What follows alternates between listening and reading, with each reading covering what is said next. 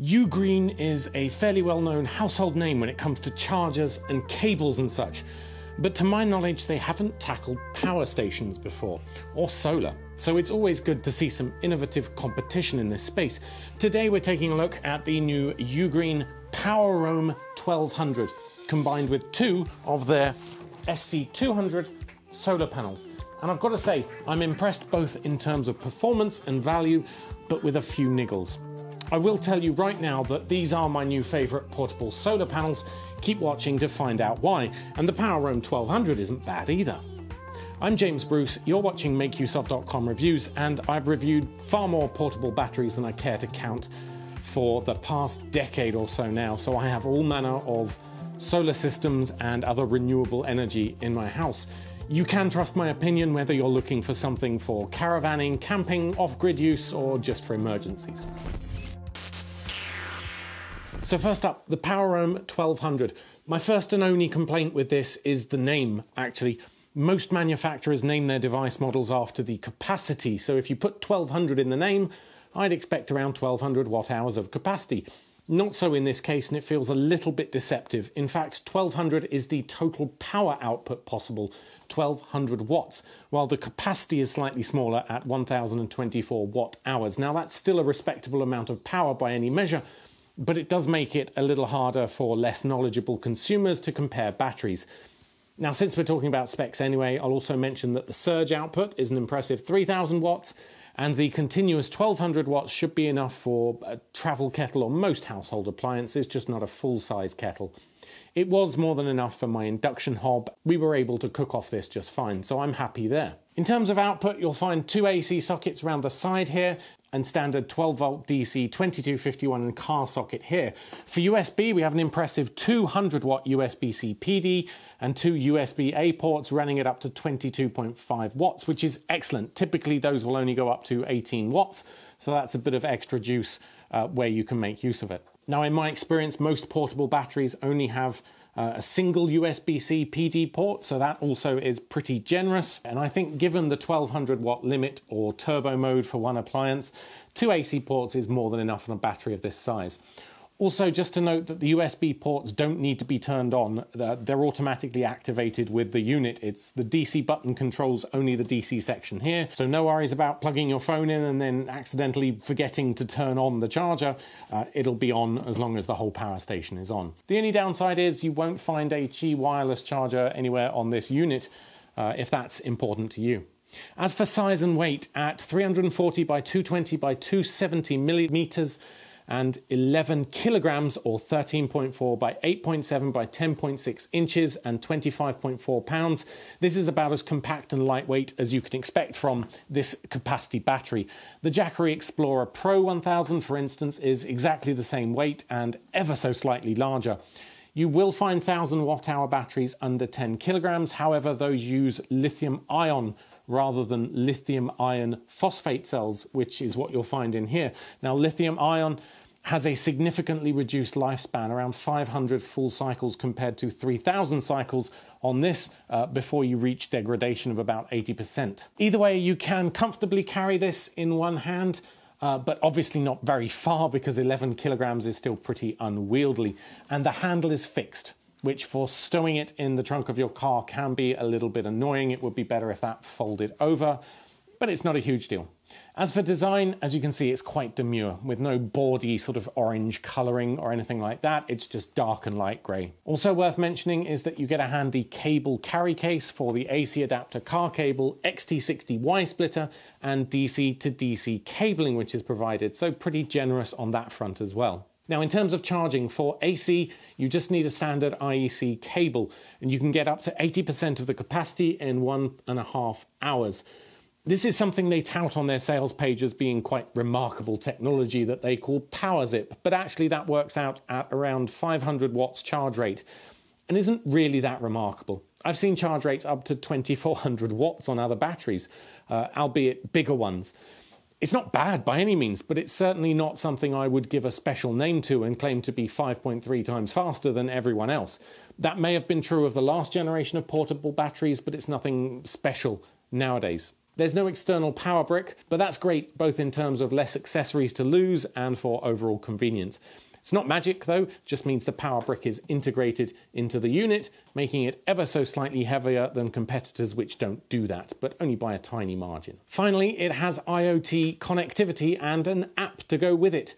The easiest control method is Bluetooth. While I did manage to get connected over Wi-Fi, it seemed to have issues roaming between my access points, so I just used Bluetooth for ease of use. That's probably the fault of my Wi-Fi infrastructure rather than a UGreeen problem, so I won't ding it for that. But you will need the app if you want to enable UTurbo mode. And it's also nice to see granular output stats for every single USB port. Very cool. As well as being able to toggle the lighting feature on or off directly from the app. By the way, it has a light. I didn't mention that. One button on the interface, you can cycle through 4 different modes: low, high, standard flashing, and an SOS mode. The app offers everything I would want from a portable battery app in a clean and easy to understand interface. Right, let's talk about the SC200 foldable solar panels, because these are without doubt the best solar portable panels I've come across yet, but with one annoying caveat, that they provide the wrong cables. I'll explain in a moment. So first up, from a design point of view, these are briefcase style panels with a built-in solid plastic handle. It's very convenient. I have other 200-watt panels that have a separate bag to carry it in. They are so annoying. So yes, I love the design of these. One other really neat feature I want to point out is the angle guide. And this is such a simple feature. I can't believe it hasn't been built into panels before now. I've never seen one of these, but basically it's a small piece of clear plastic with a dot in the middle. And then underneath that, there's a little cavity which the dot projects into. And there's a circle labeled in the center. It's a very simple concept. Get the projected dot inside of that circle for maximum output, because that's where you'll be 90 degrees to the sun. Now, I set up the panels as I always do and found that actually I was a bit out. And by tweaking the angle so it was perfectly lined up at the center, I added another 10-20 watts to the output from a single panel. So this is definitely a low-cost addition for them to put in there, but it's incredibly useful and such a simple, neat feature. Love that. Another cool feature, which unfortunately may also be a source of confusion for some, is that the cabling isn't built in. Instead, you'll find an XT60 connector underneath this rubber port here. And I think this is an interesting design choice because it means you can use a straight-through XT60 to XT60 for ease of connection to the PowerRoam 1200, and you can easily replace broken cabling, unlike most panels which have the cabling built in. That's also something I've not seen before on a solar panel. So once I had optimized with the angle guide, I found the output from a single panel was outstanding, with a maximum 150 watts during our springtime morning sun.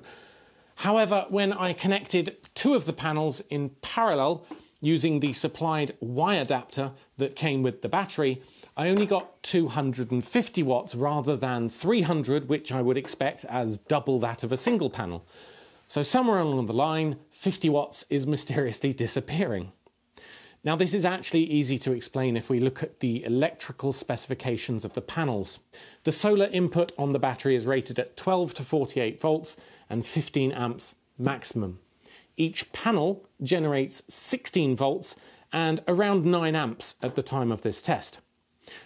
By using the supplied parallel Y connector cable, we combine the current, which results in an input of 16 volts and 18 amps, which is above the maximum of 15 amps by about 3 amps. And 3 times 16, well, that gives you the missing 50 watts. The overcurrent doesn't break the charging circuit, but it does ultimately limit the power we can make use of. So by using the cable provided, you're potentially wasting 50 watts or more. Instead, what you should be doing is combining voltages by using a series circuit. So one panel feeding into another, and then the positive from one panel and the negative from another going to the battery. Now, out of the box, this isn't possible. And when I mentioned this to UGreeen, they said they would be providing another cable in the battery box to help do it. Unfortunately, just including another cable wouldn't actually allow you to do it, and that's because of the next point. But I will briefly mention that this issue of mysteriously disappearing power isn't a unique problem to UGreeen. I've had the same problem with Jackery panels before, so while individually very efficient, collectively they don't do so well and they tend to waste power unless you mess around with the cabling. So while ideally this would be made clearer in the manual and possible out of the box, it is of course always a good idea for you to know the power output of your panels, the open circuit voltage, the current, as well as the battery input ranges. Now it's okay to exceed the current, you'll just be limited, but generally not the voltage. That's more likely to blow something up, so you do need to be careful. Just remember that series wiring, where you go from one into another, one panel into another panel, will combine the voltage while keeping the same current. While Y cables or parallel adapters will combine the current and keep the same voltage. And that's probably something that everyone is more familiar with in terms of just splitting a cable up. Now, also in the solar panel box, they include an XT60 to MC4 connector, and this is the more sort of traditional connector that you would expect to find on solar panels. Unfortunately, the type of cable they provided is designed to go with a battery to allow MC4 input rather than turn a solar panel into MC4 output, and that's due to the polarity of the plugs. It's generally accepted, coming from a solar panel, that the male side will be positive. So the sticky out bit should be red, while the black side should be female, or have an innie bit. So as you can see, on the battery side of things, for charging this from another solar panel that has traditional MC4 connectors, this would be accurate. You would have the female negative side going onto this male connector, and you would have the male positive side going into this connector. So that would work fine if this cable was supplied with this battery in order to use a different solar panel. However, this cable is provided with the solar panel in order to turn the XT60 connector on the panel into an MC4 plug, and it is wrong. So in the grand scheme of things, this isn't a huge deal. If you understand solar wiring, you can always create some male-to-male and female-to-female adapters, and that would allow you to wire up two of these panels in series, along with another one of these cables to the battery to get the most efficient. But it would seem to indicate to me that UGreeen didn't fully understand what they were doing with the solar panel cabling, which is a little bit worrying. So, should you buy the PowerRoam 1200 and or the SC200 panels from UGreeen? The PowerRoam 1200 battery offers pretty much everything you could want except a wireless Qi charger from a mid-size battery backup unit, including the ability to power appliances well above average for its size.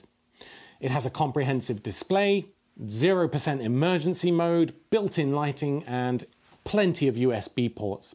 It even has a smartphone app for some of the more complex configuration and remote monitoring, and at a rated 3000 cycles until 80% battery degradation thanks to the lithium iron phosphate cells, you could use it every day, full charge and discharge for around 8 years before it would be degraded. Normally for those sort of features, I would expect a little bit of a premium over the standard $1 per watt hour price point for all that, but in this case, you can actually get it on sale until May 21st as a launch offer for $850.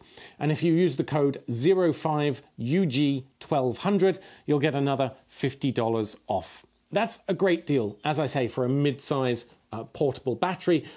And if this is UGreen's first entry, I really look forward to seeing what's coming next, because it will, by any standards, be amazing. And then, cabling issues aside, the SC200 panels are also superb in terms of efficiency, portability, and that nifty little angle guide feature.